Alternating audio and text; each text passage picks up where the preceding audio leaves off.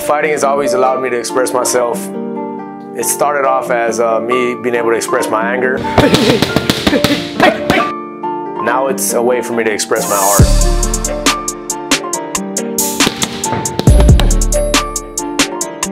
August 21st, I'm fighting for Fury Fighting Championship. I am the second fight of the night. I will be the most entertaining fight of the night, and I will have the knockout of the night.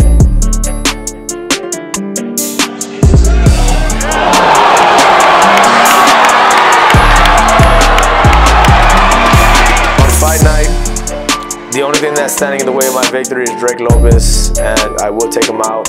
He will be humbled, and he will see that there's levels to this game.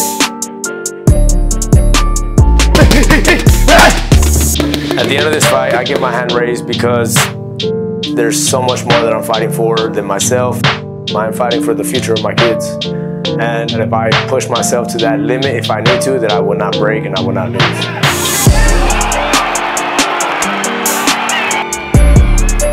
In the flyweight division, my style makes me different because at any second I can put somebody away.